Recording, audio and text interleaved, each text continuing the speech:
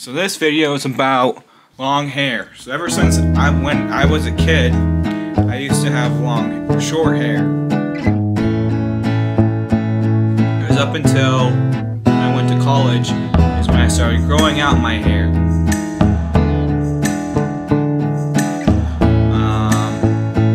Why?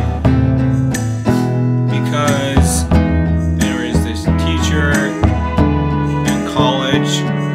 I had a teacher in college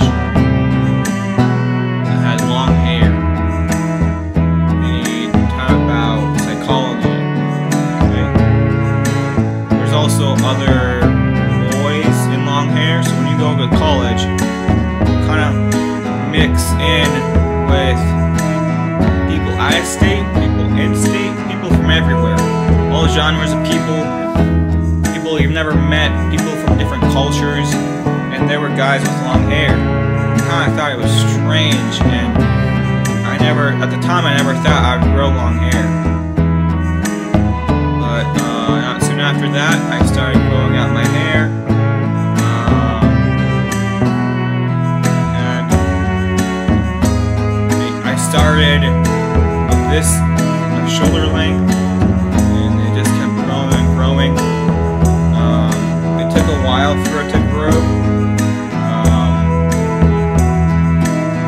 The different hairstyles I like to do with my hair is a bun, a ponytail. I don't think I need to show you because you see those every day. Or just straight down. I don't know how to braid my hair. I'm not sure how to do different hairstyles other than those three very basic ones. But that's okay, because I don't really need it. I feel like that would be a little bit strange, in the sense that I am a guy. But, so I have 3 other brothers, and all 3 of them have short hair, like I used to. And there's 4 of us total, and we all kind of look the same, so, you know, looking at our family pictures, you know, me having long hair, it maybe isn't a bad thing, because we all are about the same height, we kind of look the same, so me having long hair maybe isn't a bad thing. And I feel like when a guy grows out their hair, it kind of tells people about something about them. You know, I feel like boys with long hair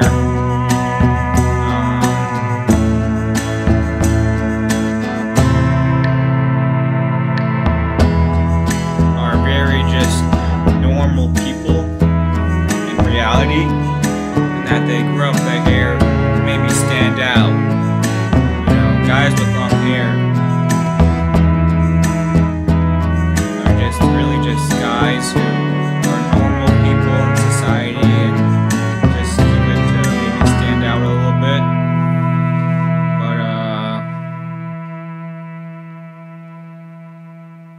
But when you grow out your hair, it's more maintenance. You have to do what is called getting a trim, where you trim the edges of your hair, and it's less time than short hair, right? So when you have short hair, you grow your hair to a certain length, you get it cut, okay? And then you have to cut your whole head. So that's actually it's actually more work for a barber to do a normal man's head, like I used to. But then I transitioned to long hair, and all you gotta do is go in for a quick trim, and it's less time. And I'm very tempted to do it by myself, because I could do it by myself if I wanted. Just a trim of the edges. I could cut my own hair. In fact, maybe I'll cut my own hair next time. But, and when every morning or every once in a while you might want to put oil in your hair, you know, put oil in your hair to make it more moist and look better. And then of course combing. Yeah, comb your hair every day so it's straight. And when what was the other one? But overall, I think growing out your hair is an experience. I don't know. It's different, you know, to experience the longness in your hair and to feel it on your head and to feel the different hairstyles, because every hairstyle has its different like feeling on your head, and it feels pretty good overall. Overall, having long hair feels pretty good. So that's all I gotta say for long hair.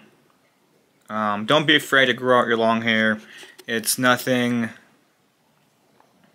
I'm thinking people don't really care, and yeah.